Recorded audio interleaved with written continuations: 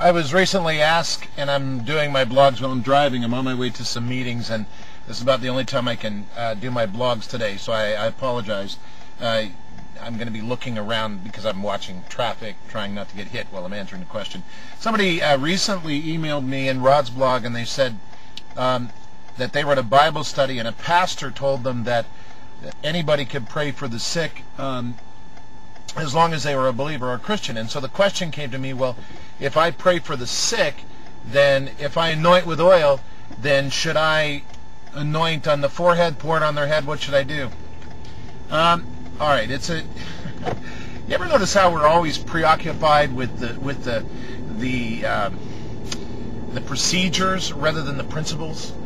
You see, that's a classic mistake of human beings. They're so preoccupied in the procedures, they forget the principles. Look, the principle of healing comes from Mark 16. Jesus Christ said that the signs of believers who follow him, one of the signs would be they will lay their hands on the sick and they will get well. Notice there's no mention of oil there. But in James chapter 5, the Bible says that James said, "Is any sick among you? Let him call for the elders of the church, anointing them with oil." Now that scripture means that there should be a practical application of healing from the church, but also there's a symbol. Anytime you see the oil in the Old Testament, it's a symbol of God's healing power through His Spirit.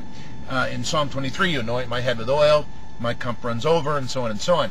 And you see the anointing, of course, running down Aaron's beard and so on. And the anointing, the Holy Spirit anointing, means different things. But in this case, specifically in James, it is a symbol of the Holy Spirit. The procedure is not important.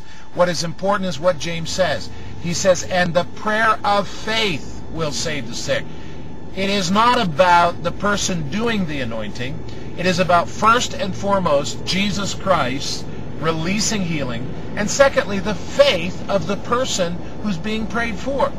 So we get preoccupied in the procedures as if we have some super spiritual ability and that's what does the healing.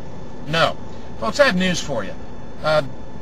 Benny Hinn is not the one doing the healing. Jesus is. You get your mind on Benny Hinn, you're breaking the second commandment. You're worshiping idols. You're distracted from Jesus Christ. Stop it. You need to focus on Jesus Christ. He is the author and finisher of your faith. Jesus will heal you.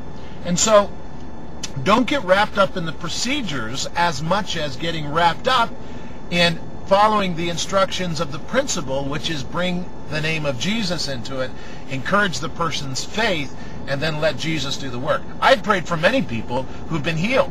I've prayed for a lot of people who haven't been healed. It's not about me. It's about Jesus and their faith. When the woman came and she touched the hem of Jesus' garment, he said to her, "Your faith has made you whole." Very interesting stuff. You remember when the woman from the region of Tyre came and said, "My daughter's got a demon, heal her," and he said, he went through the whole procedure there, and then he said, "Your faith is great. Your faith is amazing." And so it's interesting and important for us to remember that when we pray for healing, it's about Jesus Christ first, and secondly, it is about the faith of the person who believes in Jesus Christ. And I've got to make a left-hand turn here.